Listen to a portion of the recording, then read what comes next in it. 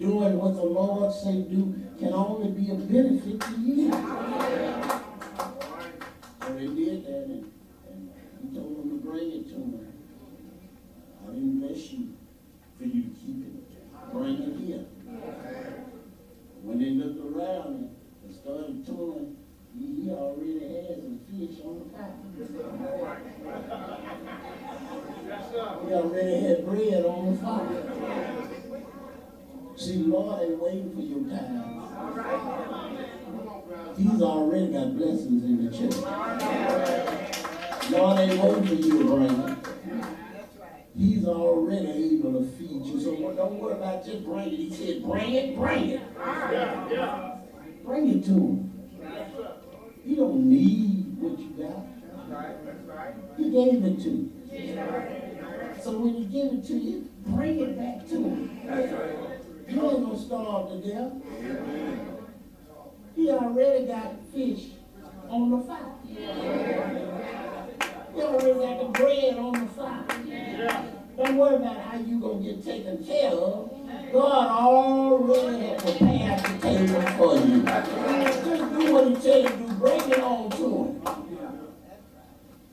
They brought it to him. They ate. He said, come on now, let's eat. Listen. So they ate. Lord bless them with a meal. Everybody got food.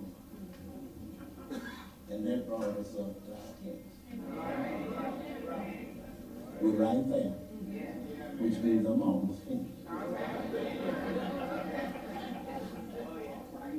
Turn to Peter and asked him a question. And it's a valid question. It's an important question. They were saying about how I love Jesus. Well, Jesus wants to know that. He wants to know. Do you love him? He wants to know, do we love him? And as we bring this union together, and that's what it is, a pastor and a church, that we're bringing together, we're installing them in God's work. God has already given the work to them. They're just taking a vow before the rest of the church. And as they take those vows in the presence of thee, the first thing we want to know is, do you love the Lord? Because, Pastor Dawson, you probably is. If you don't love each other, this ain't gonna work. When you go together in union, when we get married, we make a vow. The first thing we have to be sure of is that love is there. Because see, love casts out everything else. You can make it through the other little stuff if you got the love. So Jesus didn't ask him, did he have the stamina? Did he have the knowledge? He ain't worried about all that other stuff. Lord wants to know today, do you love him? He don't worry about whether you can sing or not, whether you can teach Sunday school or not. Yeah, you can do that. You got a melodious voice. You got a little knowledge. You finish college and all that kind of stuff. But the Lord don't care about that. He wants to know, do you love him? See, love will make you get up when you don't feel like getting up. Love will make you come to church when it's cloudy, wind and rain. See, love will move you under various circumstances. So Jesus wanted to know, do you love me? Because see, I've been through something and you failed the last time. You failed the last time. Now you told me one morning about your love and what you do. But when it got hard and the road got rough, the road got tough, I found out that you wouldn't be as faithful as you thought you would. Now, it wasn't necessary that Peter didn't want to love the Lord. He wanted it. He really thought he'd really go all the way with it. Yeah. When circumstances get rough enough. When bills ain't getting paid. When ain't no food in the icebox. When I ain't got no clothes to wear, I can't get my clothes out to clean. I can't get my hair fixed. Oh, that's a test of love right now. Yeah. I ain't got no money. You done got laid off in your job. Yeah, I want to know, do you love me now? I knew you loved me when I was making big money. I knew you were loving me when we had 2 cars. But now that we walk and one has been taken away from me, I want to know if you love me, man.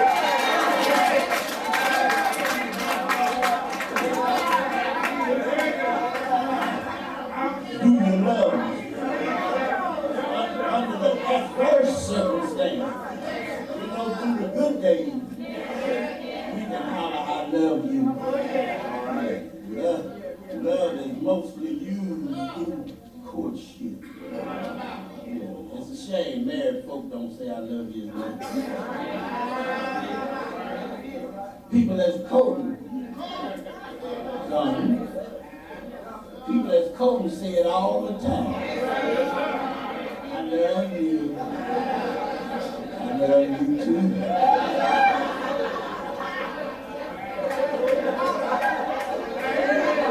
Well, it's easy to say it until the adversity comes. When you told me, you go your way, and she go hers. And we don't have to worry until we see each other again. But when we got to go home together, if her light ain't on, that means mine ain't on.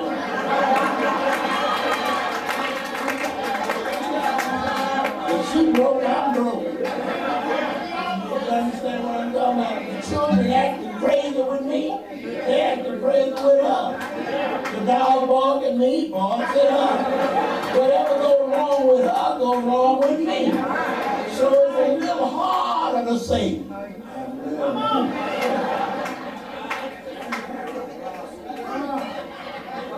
Lord has been through something. You wanted to know from Peter, do you love me? Well, if you love me, then do something for me. Peter, do you love me? Yes. All right. Then feed my lamb. Feed my lamb. Feed my lamb. If you love me, feed my lamb. Do you love me? Yes, I love you. Feed my lamb. I need some proof that you love me. A lot of people talk love. Love ain't no conversation. It's beautification. You love, you show love by doing something. God so loved that he gave. And let me tell you, if he ain't giving, it don't matter what he said, what comes out of his mouth. You can read his lips if you want to. If it ain't no giving, ain't no love. God love, he gave. Jesus said, Peter, if you love me, then feed my lamb. Lamb is a little sheep. All right. This doesn't mean folk. This means feed everybody. Those that's been here a long time and those that just came. Feed the lamb and feed the sheep. Because see, a lot of folks in church, the sheep in church think they know more than the lamb. They think they have special privileges because they've been here for years. That's the sheep. They put the lamb in the background. You just got here. I was here when Pastor so-and-so was here. I mean, but you got to preach to the sheep as well as you do to the lamb.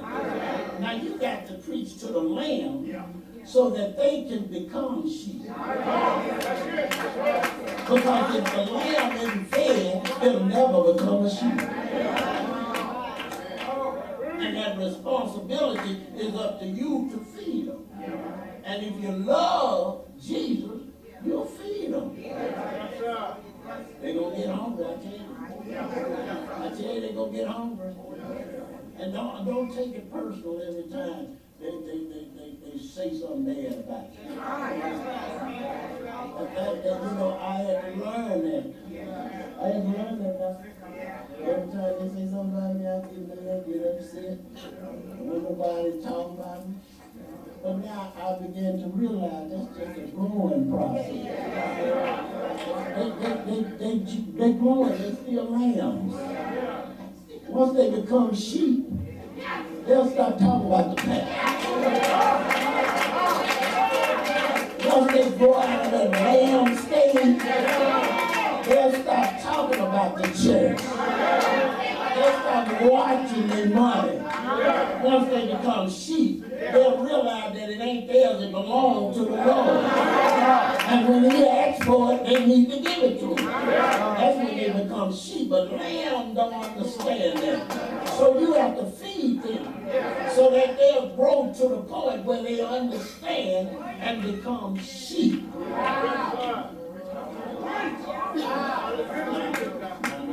Because they become sheep don't mean they're going to follow you.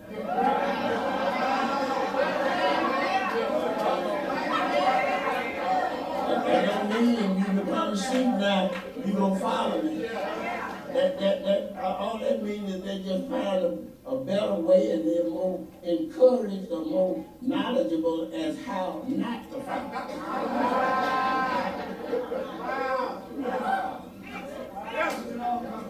Lamb talk about you to your face.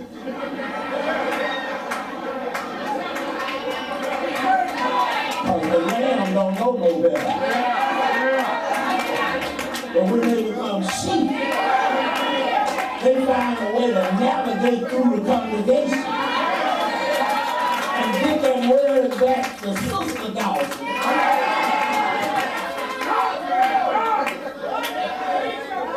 They don't come to your face, they come through her.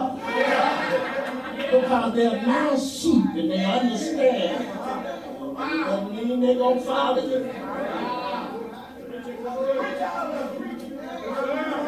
But if you love the Lord, you feed them anyhow.